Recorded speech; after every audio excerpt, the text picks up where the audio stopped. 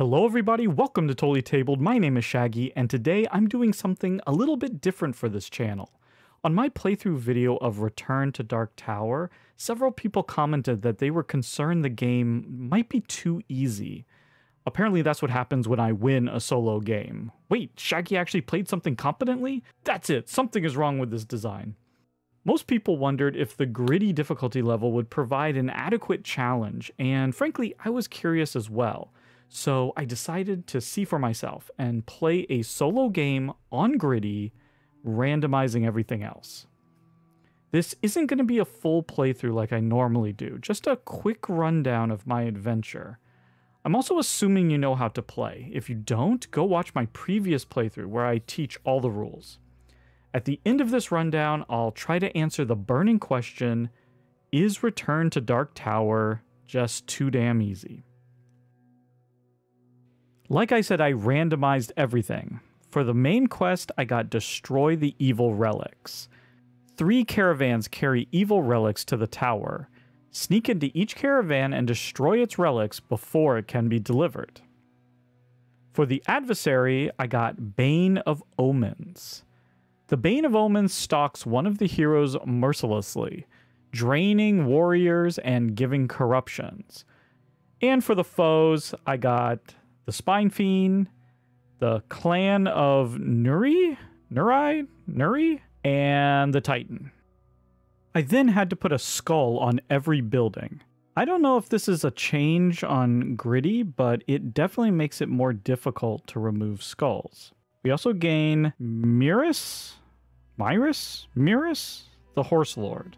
If you end your turn in the grasslands, gain 6 warriors. Also, we get 2 wild advantages in grasslands. I then get to place out a bunch of foes, and I'm not sure if there were more foes on gritty than there were before. It's felt pretty similar.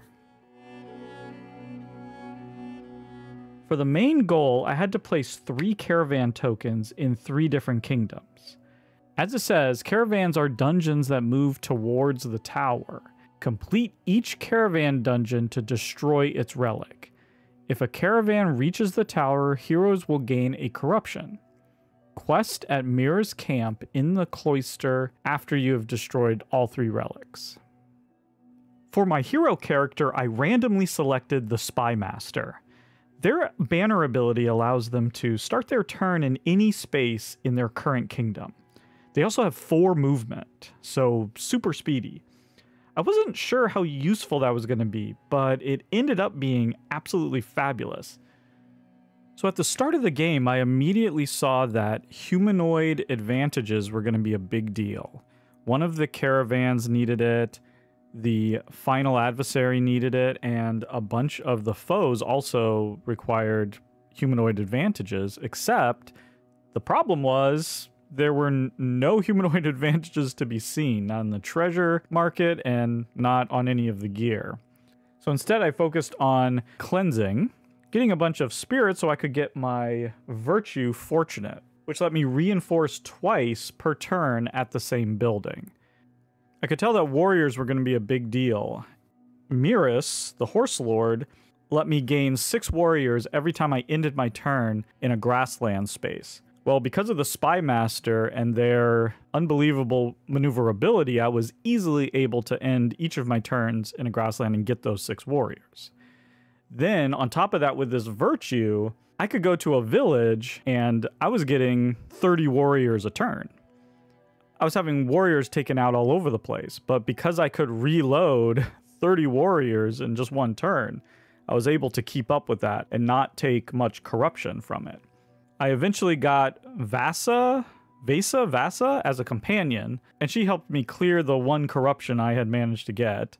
Also gave 2 undead advantages, which helped with the northern caravan. There was really only 1 caravan that I was having trouble with. I hit the western caravan first, and I had 5 advantages going in, and it was a cakewalk. I hit the northern caravan second, and really the one I was struggling with was the eastern caravan, which needed melee and beast advantages, of which I didn't have any.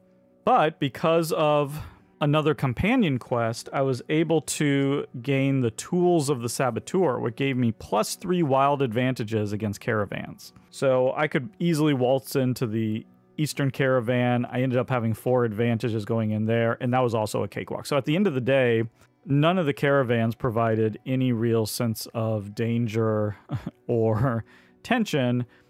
I waltzed in, and most of the time I didn't even use all the advantages that I had. Also, the foes were not really putting up any resistance. Again, because of the Spy Master and my maneuverability, it was very easy to stay away from them. They were trying to attack me if I was in adjacent spaces and stuff like that, which rarely happened. I just focused on those caravans, and then I geared up for the final adversary. I went into the final fight with 6 advantages, and just a load of warriors, spirit, fully geared up. All 4 treasures, a bunch of gear. I think 5 things of gear. I was completely loaded and ready to go. I was a little worried about going in with just 6 advantages, but I could just retreat if I needed to. Turns out I didn't need to. The adversary, the Bane of Omens, attacked my warriors, but then were also attacking my gear, forcing me to lose items, and I had a ton of them to lose, so I didn't need to spend too many advantages there. I also got lucky to get a card that said take 2 corruption. I had no corruption, so I was able to take that without having to spend advantages. To make a long story short, I won the game, and I beat the adversary in one go. Now, to be fair, I barely beat the adversary in one go. I lost everything, like all my gear, all my warriors, and I could have easily lost, but I didn't have to beat the adversary in one go. There's the retreat mechanism, which is a mechanism that I really dislike in this game. I've almost invented my own hard mode where it's just you can't retreat from the final adversary, because that robs that epic final battle of all of its tension. If I can just retreat and regroup and come right back, especially because there's no time pressure. I wasn't feeling any sort of sense that I needed to rush this. I could just take my time, gear up, and go in as many times as I want.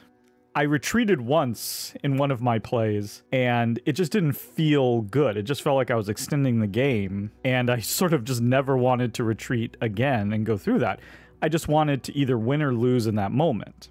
And it would be different. It'd be different if the adversary was out on the board for the whole game, and as one of your actions, you could go and sort of whittle it down throughout the game. So then at the very end, once you complete your goal, now you have one last shot to take it out. And so the more you've whittled it down throughout the game, the easier it'll be at the end. That would be interesting. But to just have it come out at the end and now having this retreat, it just doesn't work for me. And it robs that battle of all of its tension. And I think that's the ultimate problem that I have here is, yes, the game is too easy. The only reason I've come close to losing any game is because I didn't want to retreat from the final adversary. I mean, I've won all the games, and I really haven't been that close to losing any game. And while the gritty mode added a little bit of more apprehension at first, and certainly upped the difficulty level a little bit, I think there's a few design decisions in here that have robbed the game a little bit of its tension. And I want to talk about that briefly. The first thing is the skulls. The skulls going into the tower, falling out of the tower into different regions, and appearing on these buildings. I need to go around and cleanse them up. There's no tension when those skulls fall. I want to be worried. I want to be, oh, please don't come out in the north. You know, I want there to be some sort of tension to that moment, but there's not. I really don't care where the skulls fall, because I've never been in danger of buildings being destroyed or even running out of skulls. I thought maybe in this gritty mode, because you're spreading the skulls one on every building, that there might be more fear there of skulls running out. But because I didn't have a foe that was adding additional skulls, that just was never an issue. By the end there, I wasn't even cleansing that much. And this could be easily fixed. The problem is, when a skull falls into a kingdom, you get to decide where to put it. You get to decide which building to put it on.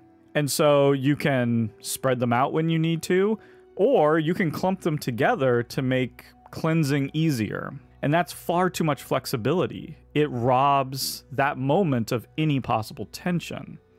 What would be better is if the game told you what buildings to put it on. Put it on the building with the most skulls, something like that. Some way for the skulls falling out of the tower to be a more tense and dangerous moment, because I've not experienced that in any game, even in this gritty mode. The other thing is the foes themselves. Foes are appearing on the board, slowly gaining strength as the game goes on, getting harder to defeat, but they're just not doing enough. It was far too easy in this game to avoid them. I don't think I fought one of them or took one of them out for the entire game. I didn't feel motivated to even deal with them at all. I just avoided them because they weren't really hurting me in any way. I felt no fear of them being on the board, and that's a huge problem. These foes should be wrecking shop. There should be reasons for me to want to go and fight them and get them off the board. But right now, there's just not. Now, certain foes and certain combinations of foes in certain scenarios might be more devastating than others, but that's sort of the problem here. It's when you have a random setup, things could be wildly different, right? It could go from the foes being completely meaningless, which is what happened in my game, to, oh, I need to deal with this one type of foe because it's adding skulls, or it's destroying buildings, or it's doing something like that. The fact that I could win the game completely ignoring the foes and just having them sort of hit me once, if at all, is a big problem. The foes need to be more dynamic. They need to be moving around. They need to be causing havoc. They need to be giving me a reason to want to go fight them.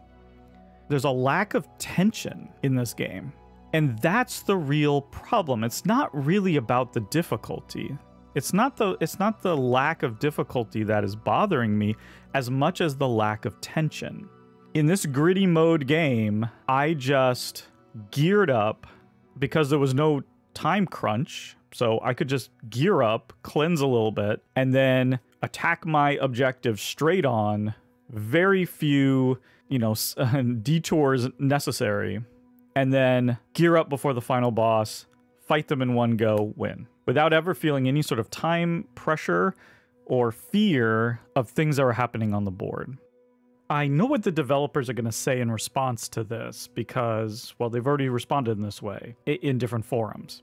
They will say, you need to try a different combo of foes and adversary and main quest. You need to set up the game in this particular way to make it more challenging. I find this answer objectionable for a couple of reasons. One, where is that mentioned in the rulebook or on the app? Nowhere. This is not written anywhere. Why aren't there recommended combos that have been play tested, ranked by difficulty? If it's that important to have the right combo in order to have a more difficult game. For all I know, I'm supposed to be able to randomly put these things together and have a compelling experience. If that's not true, then the replayability goes way down. The other thing I've heard is that I was extremely lucky. I've now played this game 4 times and have handily won every one. If it's true that I'm just getting lucky, then that's probably a problem with the game and not my particular play sessions. I want to be very clear. I've only played the game 4 times, and every time has been solo. Maybe co-op is more difficult. Maybe playing solo with 2 characters is more difficult. But if so, why isn't that mentioned anywhere in the rulebook or on the app? At the end of the day, I don't know about the co-op.